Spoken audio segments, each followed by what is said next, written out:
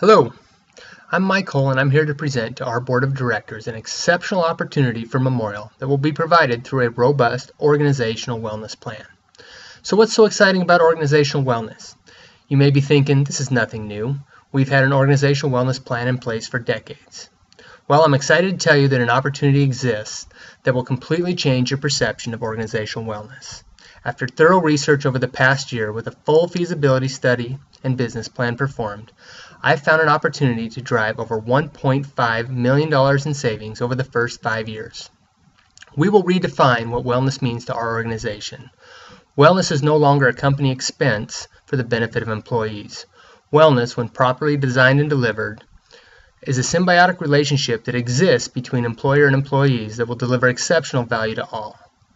I realize that a cost savings business plan isn't as sexy as developing a project to introduce millions in revenue. But every good businessman knows that reductions to existing expenses go directly to the company bottom line. The estimated $1.5 million mentioned will in fact directly impact Memorial's net profit. So what's the problem? The problem is that rising healthcare expenses are compromising the profitability for all companies that provide healthcare benefits for employees and dependents. For Memorial, we have seen these costs rise to the point that the provision of healthcare benefits are a risk for the financial sustainability of our organization. The total cost to our self-insured plan last year was $21.2 million. This is a tremendous financial burden for an organization of our size. This problem is shared with our customers, the employees of Memorial. As costs of healthcare continue to rise, benefit expenses must be passed along to the consumer. This direct impact to consumers and Memorial is profound. The solution. Much like the design of healthcare reform, organizations are looking for ways to control healthcare expenses. Healthcare reform strategies are aligned with the notion that preventative care will minimize the high downstream health utilization costs. Our solution lies with the same philosophy. Better preventative care strategies will reduce overall expenses for our self-insured health plan. Wellness programs can be specifically designed to provide these cost reduction strategies. Within these wellness programs are specific targeted drivers that will impact population segments that contribute large portions of healthcare spend for our organization. These strategies, when effectively designed and implemented, will provide a healthier, happier, more productive workforce while controlling healthcare expenses for Memorial. As a self-insured community hospital, we have a unique opportunity to control costs through a robust wellness plan. We possess the intellectual capabilities and infrastructure to deliver these cost reduction strategies. Our wellness program, in combination with proper health design, can cut our expenses in the long term while creating a culture of wellness that directly and indirectly provides positive results for Memorial services and our finances. So how do we accomplish this? My business plan proposes 3 specific wellness services that will drive expense reduction. The first is an on-site wellness clinic. This clinic will service employees and dependents for urgent care needs. The quality and convenience of this on-site clinic will entice employees to utilize this service instead of expensive alternatives such as urgent care and emergency room visits. The second service is chronic drug therapy management. Proper medication management for patients will drive cost savings through preventative care for target segments such as those with diabetes and hypertension. Lastly, we will provide education and incentive to patient providers to increase the percentage of generic medication prescriptions.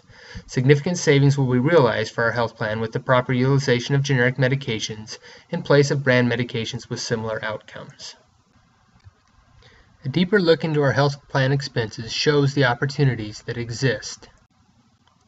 Memorial's annual spend for ER utilization is $1.2 million compared to a benchmark average of just over $400,000. As you can see, our ER visit volumes are also way out of line with the benchmark average. Our on-site clinic will reduce ER utilization and other costly alternatives of care due to the quality and convenience of this service.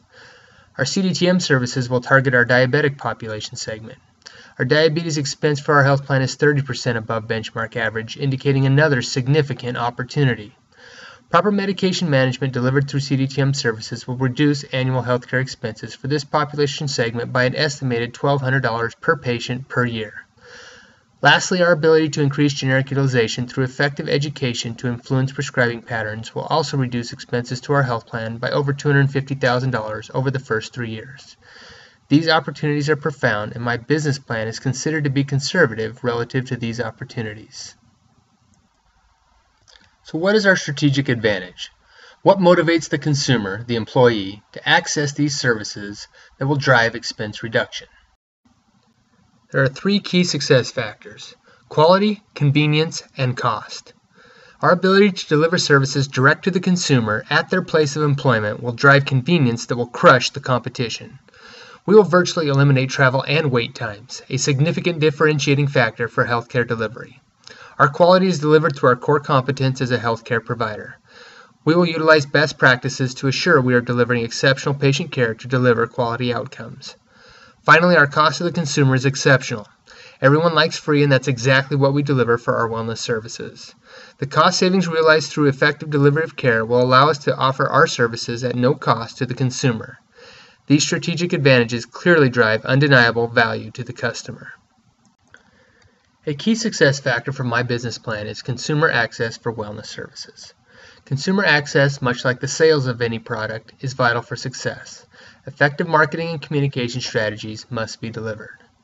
Our vision is to create culture change within our organization. A culture of wellness describes the value that all participants perceive for wellness offerings.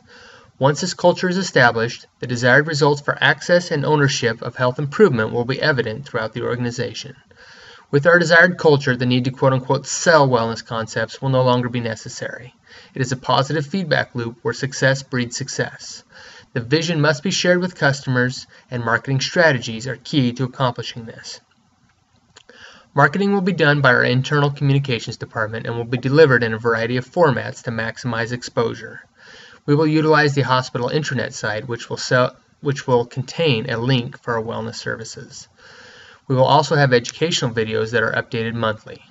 Brochures will be created and available to all departments and distributed to all staff. Wellness staff will attend department staff meetings and educate and promote wellness services direct to the consumer. Health plan benefit documents will have a specific segment describing wellness benefits. We will provide marketing to the total market of nearly 4,000 employees and dependents.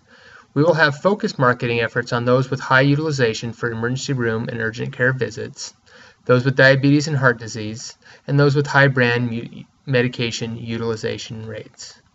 As mentioned, the partnership created through marketing that leads to the culture of wellness is vital for our success.